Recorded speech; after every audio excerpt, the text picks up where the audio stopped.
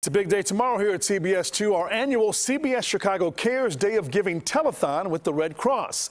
From 6 a.m. until 6:30 p.m., you'll be able to make a donation by calling our phone bank, visiting our website, or texting the Red Cross. We're going to share stories of hope and generosity all day long, and you certainly don't want to miss it. Red Cross volunteers respond to 3 to 4 home fires every day here in the Chicago area. Yasmeen shows us how their work impacts thousands of lives every day.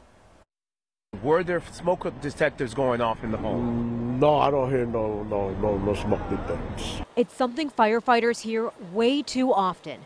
Nearly 60% of all fire-related deaths are from homes that don't have smoke alarms. We want to reduce the injuries and death by home fires. And the Red Cross is doing just that.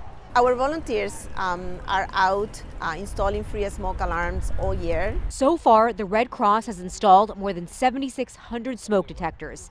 And that's just this year. And it's only in the Chicagoland area, all free of charge. We go where we're needed. But the Red Cross goes beyond that.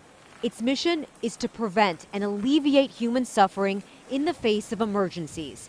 That can mean giving people money, clothing, or even finding them a place to stay when they don't have anywhere else to turn. This assistance was made possible through the generosity of donors. It's because of those donors, the staff and volunteers are able to impact thousands of lives, responding to 3 to 4 home fires in northern Illinois every single day. It made a big impact on their life, and it's all made possible through the generosity of the Red Cross. Someone was here because the Red Cross was. As part of our CBS Chicago Cares Day of Giving tomorrow, we'll be giving away 400 free First Alert fire extinguishers. And that's happening at the Chicago Fire Station at 2240 West 69th Street, and that's in the Chicago Lawn neighborhood. The giveaway starts at 10:30, but we're going to be out there until they are all gone. So great to meet a very necessary need. Yeah, and it's not just people having them. It's having them, then actually having them working. The working order. A lot of people take them, especially when they're cooking. I know a lot of people at Thanksgiving shut them off because they don't want them to go off. But listen, it saves lives. Every single year we see it saving lives. Don't leave them in the box, right? No, they don't do anything in there. Right.